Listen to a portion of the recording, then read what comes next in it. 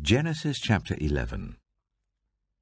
Now the whole world had one language and a common speech.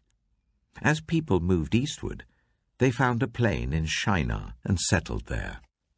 They said to each other, "Come, let's make bricks and bake them thoroughly." They used brick instead of stone and bitumen for mortar. Then they said, "Come, let us build ourselves a city with a tower that reaches to the heavens, so that we may make a name for ourselves. Otherwise we will be scattered over the face of the whole earth." But the Lord came down to see the city and the tower the people were building. The Lord said, "If as one people speaking the same language they have begun to do this, then nothing they plan to do will be impossible for them. Come, let us go down and confuse their language, so they will not understand each other." So the Lord scattered them from there over all the earth, and they stopped building the city. That is why it was called Babel, because there the Lord confused the language of the whole world. From there the Lord scattered them over the face of the whole earth. This is the account of Shem's family line. 2 years after the flood, when Shem was 100 years old, he became the father of Arphaxad. And after he became the father of Arphaxad, Shem lived 500 years and had other sons and daughters. When Arphaxad had lived 35 years, he became the father of Shelah. And after he became the father of Shelah, Arphaxad lived 403 years and had other sons and daughters. When Shelah had lived 30 years, he became the father of Eber. And after he became the father of Eber, Shelah lived 403 years and had other sons and daughters. When Eber had lived 34 years, he became the father of Peleg. And after he became the father of Peleg, Eber lived 430 years and had other sons and daughters. When Peleg had lived 30 years, he became the father of Reu. And after he became the father of Reu, Peleg lived 209 years and had other sons and daughters. When Reu had lived 32 years, he became the father of Serug. And after he became the father of Serug, Reu lived 207 years and had other sons and daughters. When Serug had lived 30 years, he became the father of Nahor. And after he became the father of Nahor, Serug lived 200 years and had other sons and daughters. When Nahor had lived 29 years, he became the father of Terah. And after he became the father of Terah, Nahor lived 119 years and had other sons and daughters. After Terah had lived 70 years, he became the father of Abram, Nahor, and Haran. This is the account of Terah's family line. Terah became the father of Abram, Nahor, and Haran. And Haran became the father of Lot.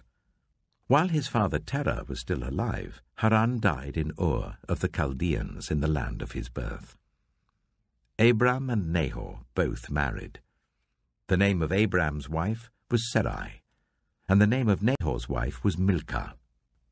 She was the daughter of Haran, the father of both Milcah and Iscah. Now Sarai was childless because she was not able to conceive. Terah took his son Abram, his grandson Lot, son of Haran, and his daughter-in-law Sarai, the wife of his son Abram, and together they set out from Ur of the Chaldeans to go to Canaan. But when they came to Haran, they settled there. Terah lived 205 years, and he died in Haran.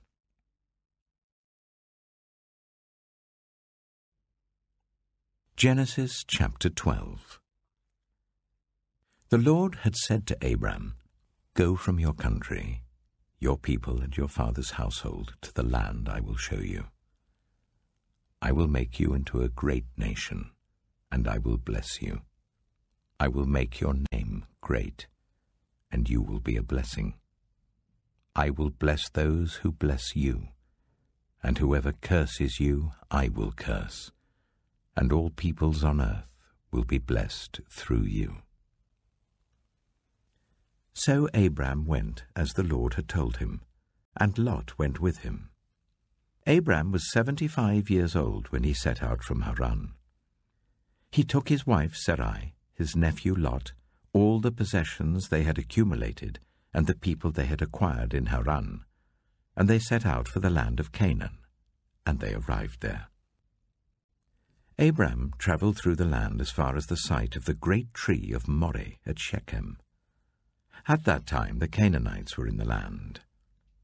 The Lord appeared to Abram and said, "To your offspring I will give this land." So he built an altar there to the Lord who had appeared to him. From there he went on toward the hills east of Bethel and pitched his tent, with Bethel on the west and Ai on the east. There he built an altar to the Lord and called on the name of the Lord. Then Abram set out and continued toward the Negev. Now there was a famine in the land, and Abram went down to Egypt to live there for a while because the famine was severe. As he was about to enter Egypt, he said to his wife Sarai, "I know what a beautiful woman you are. When the Egyptians see you, they will say, 'This is his wife.' Then they will kill me, but will let you live. Say you are my sister, so that I will be treated well for your sake, and my life will be spared because of you." When Abram came to Egypt, the Egyptians saw that Sarai was a very beautiful woman. And when Pharaoh's officials saw her, they praised her to Pharaoh, and she was taken into his palace. He treated Abram well for her sake, and Abram acquired sheep and cattle, male and female donkeys, male and female servants, and camels. But the Lord inflicted serious diseases on Pharaoh and his household because of Abram's wife Sarai. So Pharaoh summoned Abram. "What have you done to me?" he said. "Why didn't you tell me she was your wife? Why did you say, 'She is my sister,' so that I took her to be my wife? Now then, here is your wife. Take her and go." Then Pharaoh gave orders about Abram to his men, and they sent him on his way with his wife and everything he had.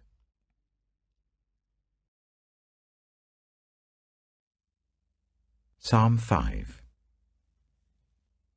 Listen to my words, Lord. Consider my lament. Hear my cry for help, my King and my God. For to you I pray. In the morning, Lord, you hear my voice. In the morning I lay my requests before you and wait expectantly. For you are not a God who is pleased with wickedness. With you evil people are not welcome. The arrogant cannot stand in your presence. You hate all who do wrong. You destroy those who tell lies. The bloodthirsty and deceitful, you, Lord, detest. But I, by your great love, can come into your house. In reverence I bow down toward your holy temple. Lead me, Lord, in your righteousness because of my enemies. Make your way straight before me. Not a word from their mouth can be trusted. Their heart is filled with malice. Their throat is an open grave. With their tongues they tell lies. Declare them guilty, O God. Let their intrigues be their downfall. Banish them for their many sins, for they have rebelled against you. But let all who take refuge in you be glad. Let them ever sing for joy. Spread your protection over them, that those who love your name may rejoice in you. Surely, Lord, you bless the righteous. You surround them with your favor, as with a shield.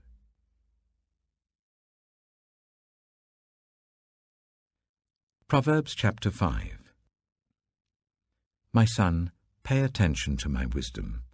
Turn your ear to my words of insight, that you may maintain discretion and your lips may preserve knowledge. For the lips of the adulterous woman drip honey, and her speech is smoother than oil. But in the end she is bitter as gall, sharp as a double-edged sword. Her feet go down to death, her steps lead straight to the grave. She gives no thought to the way of life. Her paths wander aimlessly, but she does not know it. Now then, my sons, listen to me. Do not turn aside from what I say. Keep to a path far from her. Do not go near the door of her house, lest you lose your honor to others and your dignity to one who is cruel, lest strangers feast on your wealth and your toil enrich the house of another. At the end of your life, you will groan when your flesh and body are spent.